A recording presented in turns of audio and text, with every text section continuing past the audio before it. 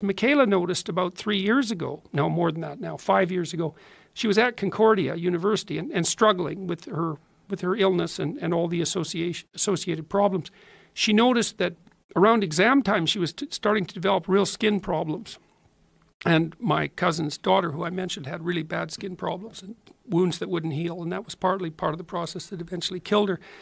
And she thought, oh, it must be stress. And then she thought, wait a second, I really changed my diet. When I'm studying, all I do is eat bagels. All I do is eat bread, sandwiches. She thought, maybe it's the bread.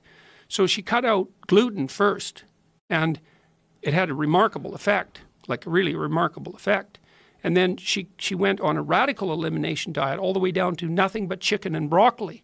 And then her symptoms started to drop off one by one.